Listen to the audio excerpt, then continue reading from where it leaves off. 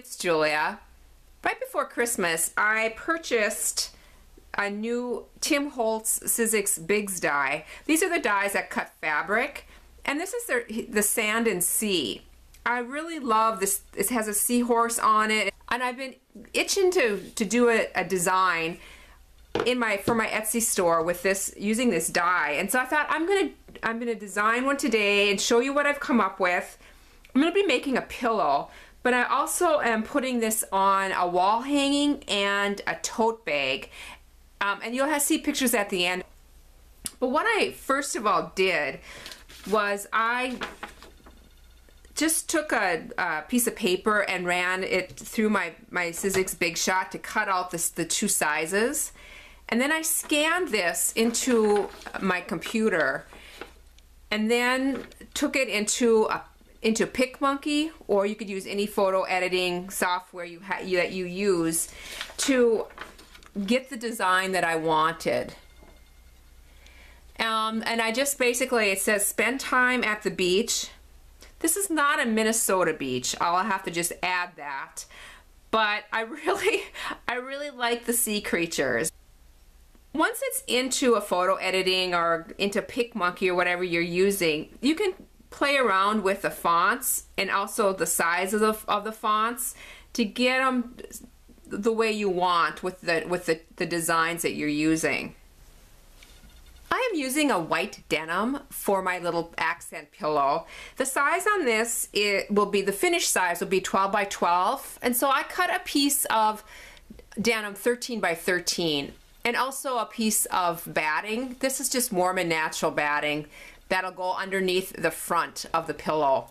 The back side of the pillow will be another piece of white denim. I have 3 pieces to this die. I don't know if my camera's picking it up or not. The sand dollar is a 2-piece cut. The base, and then this little star that goes on top of it, and then the seahorse. I picked some fabrics that from my scraps that I wanted to cut my appliques, and put Heat and Bond Light on the back. The Heat and Bond Light is the one in the purple package, and it also has Heat and Bond Light stamped every 12 inches or so on the roll. This is the one that allows you to sew through it without gumming up your needle.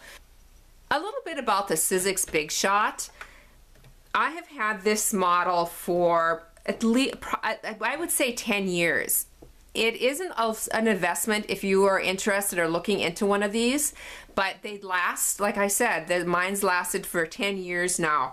I use this almost every day, but the type of sewing I do use a lot of applique work and that type of thing in my Etsy store, and even when I go to craft shows, I do a lot of applique work. So this has really saved my hands from having to cut so many things out. Once you start collecting the BigShot dies, you do find that you can just do a lot with them. Mix and match, use them in different ways. One of my most popular die is the circle die. I use it for my yo-yo flowers and just for many things. I get a couple other questions about whether you can use the dies for paper also, and or will it dull it. I have only had one die that dulled on me, and I did not use it at all for paper, and it was a really old Stampin' Up die, and I don't know what happened, if it was just a faulty die to begin with, but that was the only one that's ever dulled on me. And I do cut them with both fabric and paper. You maybe aren't supposed to, but I don't usually follow the rules on things, so I cut paper and I cut fabric, I cut cardboard.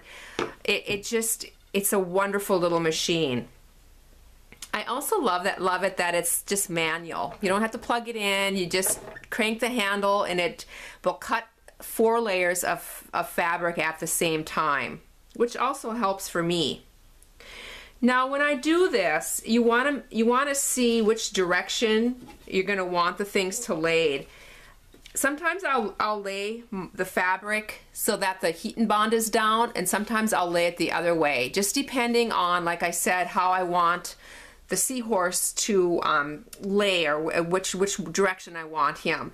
And on my design, it doesn't matter, and so I'm just gonna lay it so that it's face down. Then I lay and just cover the dies with my different fabrics. Put it between the two plates, and again, your plates are going to look like this, and eventually they will crack and you have to replace these. But I have maybe every 6 months I've replaced them. They last a long time. And then it's as easy as just running it through.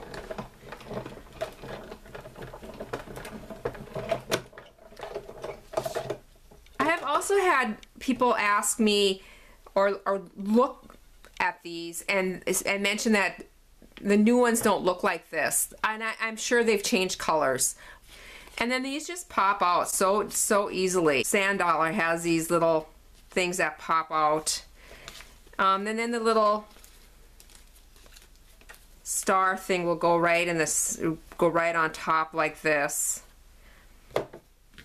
And then of course the little seahorse. I have my design underneath my top layer, and I don't know if you can see through it, but I can see everything just fine through this. The heat and bond peels off the back, and then I can also see where I have the little seahorse on here, and I can just lay this on.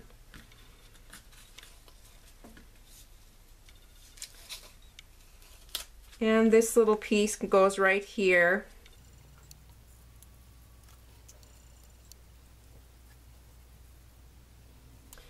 Once I have this laid the way I want, I can take my iron and just cover this, or just get the glue to stick basically, and just lightly press this for right now.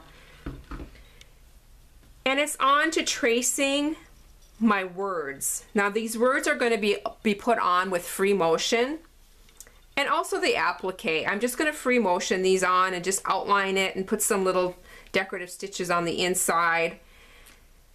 I am using today this Mark Be Gone pen. This is a water soluble pen, and it will mark in a bright blue, and then when you're done stitching, it just disappears with water. Please remember to test what you're using, on what kind of fabric you're using.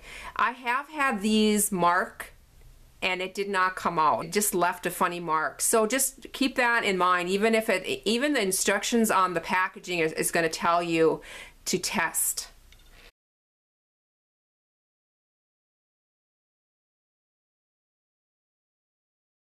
When I'm putting a design on a pillow, I'm a little mindful of where I'm placing it. I want the design a little bit closer to the top than the bottom, because a pillow will sit on a couch or a little love seat or wherever, a bench, and you lose some of that design at the bottom. Now everything is on the way I like it, and I'm going to head over to my sewing machine. I am going to be using my free motion foot, and you will see that. I'll be using a navy blue thread on this, and because I'm free motioning this on, I will have my feed dogs dropped, so I will be doing the motion.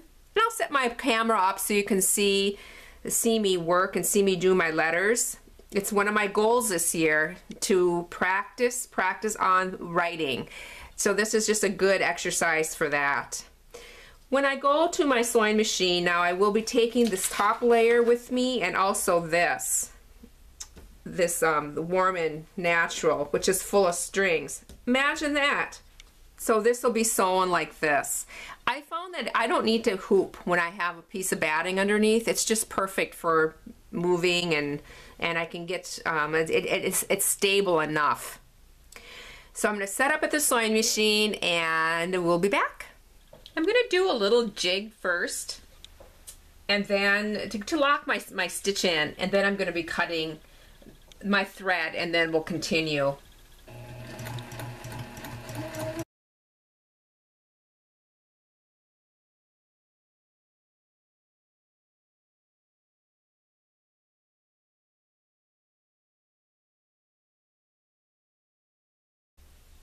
You are going to see me go over things twice, sometimes even 3 times. It will have a sketchy look. Sometimes I'm not exactly right on my stitch line. With practice, you get a little bit better. And with these letters, I'm going quite slow. I'm speeding this video up, otherwise it's going to be way too long. But I am going quite slow with my letters. But I have found with practice, even that can increase too.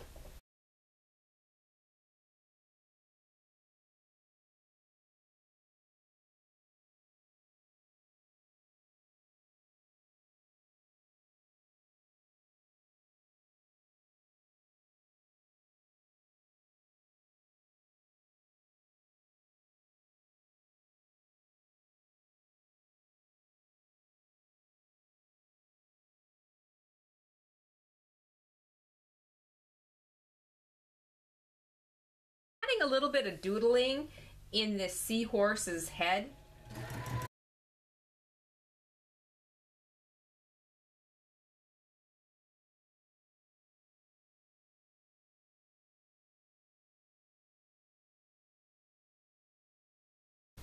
I'm almost finished with my piece. I have a sand dollar left, and I'm switching to a cream colored thread to do the work on this.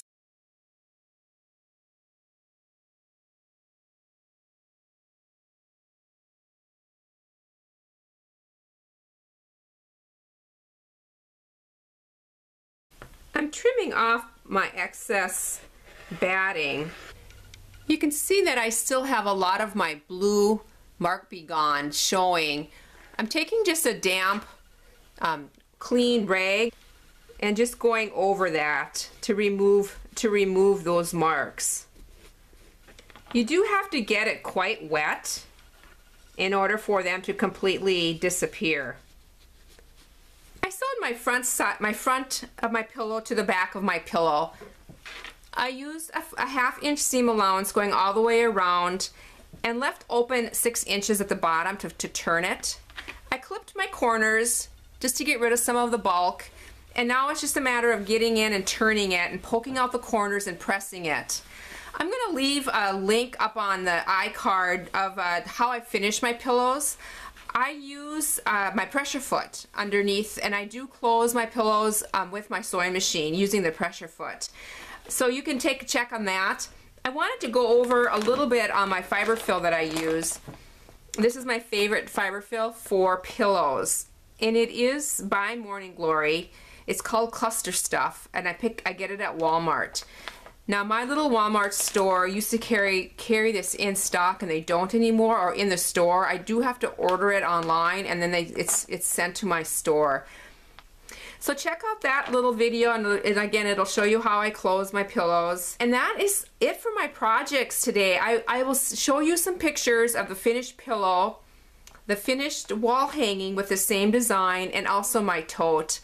And I hope this has given you some ideas on how to use different dies. But, just another hint on the dies. This one I picked up at their right after Thanksgiving sale. And if you subscribe to the Sizzix.com newsletter, you will get notifications of some of their sales, and they run really good sales on their Bigz dies. So just a recommendation if you want to do some collecting and you want to start cutting fabric with the BigShot. Thanks again for watching. Bye for now.